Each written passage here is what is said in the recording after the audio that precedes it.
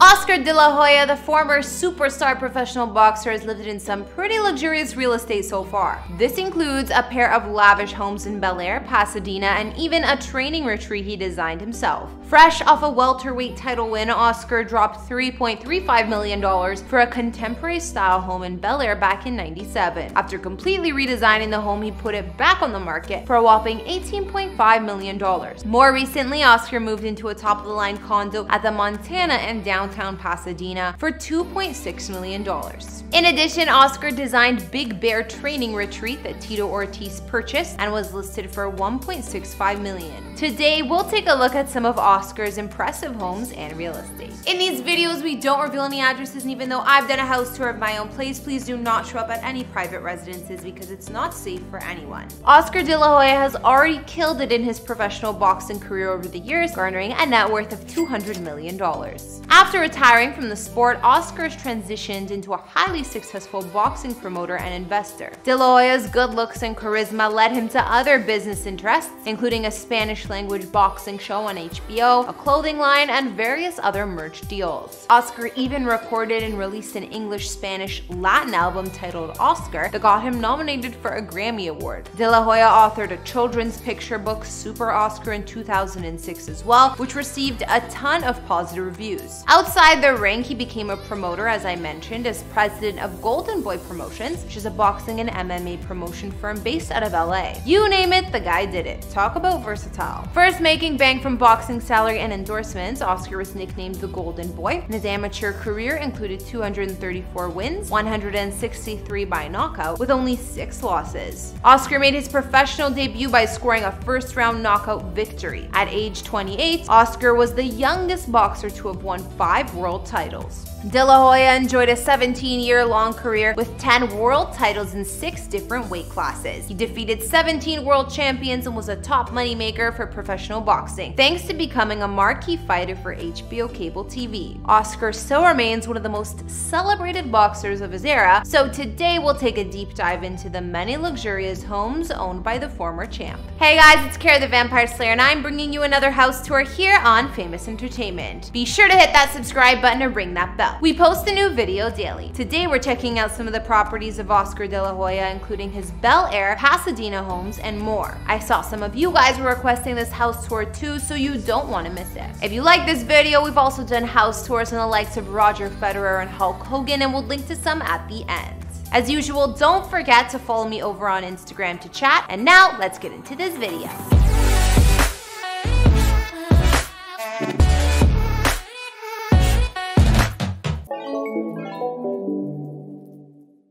Way back in 1997, fresh off a welterweight title bout against Hector Camacho, Oscar dropped $3.35 million for a contemporary-style home in Bel Air. The home was completely redesigned during his ownership and was listed again in 2015 for $18.5 million.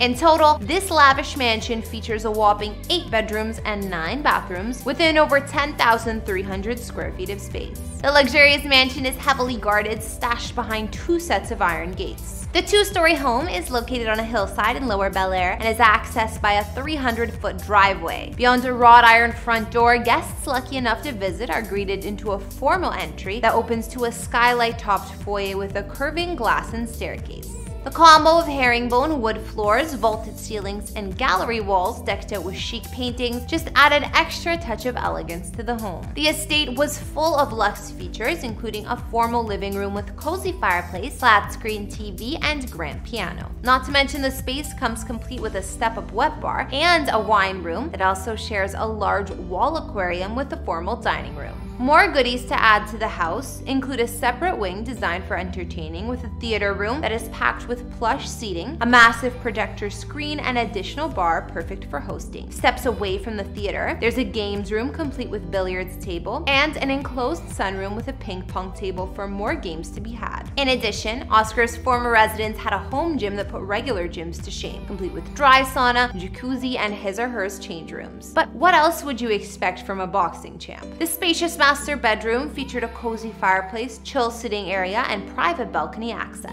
In addition, his former bedroom came complete with a walk-in closet full of space. The ensuite was a spa-like bathroom with dual sinks, a step-up soaking tub that boasted spectacular views of the California mountains, and a large standing shower for relaxation. Moving outside, the backyard may be the showstopper at this mansion. The sprawling exterior grounds featured nearly 3 acres, centered on a gorgeous wide stone patio that flowed into a swimming pool and spa with its very own waterfall. In addition, the patio boasted a number of lounging spots and a barbecue pit perfect for hosting your guests.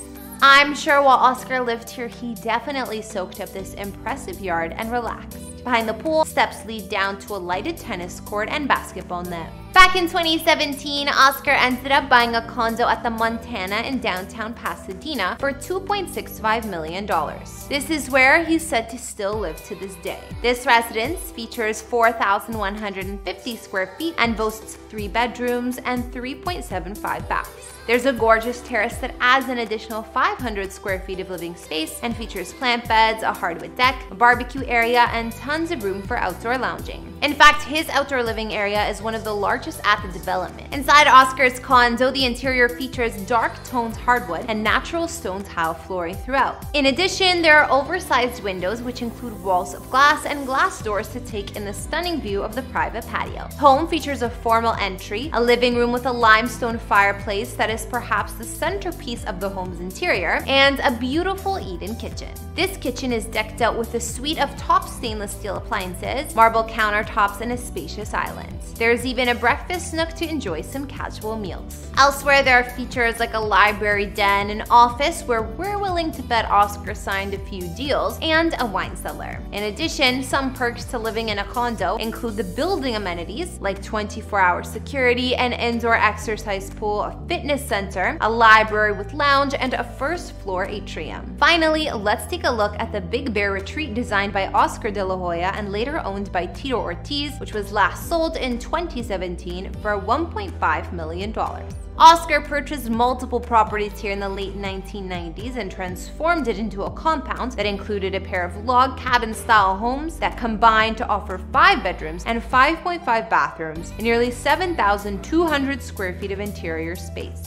Surrounded by tall pines on more than an acre of land, both structures feature knotty pine paneling, stone fireplaces, and antler chandeliers. Walls of windows and sets of skylights invite natural light in while bringing views of the grounds inside. The selling point of the home has got to be the beautiful mahogany wood deck that boasts panoramic lake views. Oscar liked to work hard and play hard, as the exterior of the home featured a putting green and a footbridge that crosses over a running stream. In addition, the home featured a detached garage once used as a gym that has parking for as many as 4 cars. This was the home where Oscar would come to get some alone time and focus on training before a big fight. It's no doubt Tito Ortiz used the home in a similar fashion. Alright, so I think we'll bring this house tour to an end here. We got to take a look at the homes of Oscar De La Hoya, including his former Bel Air mansion, his current condo in Pasadena, and his former Bel Air Lake retreat. After seeing those homes, what did you think? Which was your fave of Oscar's homes? Personally, I'm a huge fan of that Bel Air mansion. It did everything, and I love any mansion with a gorgeous home theater. Not to mention the backyard with pool and waterfall. You guys can even go ahead and rate his houses in the comments down below. Thanks for watching. Don't forget to follow me over on Instagram to chat, and I will see you all next time. Bye!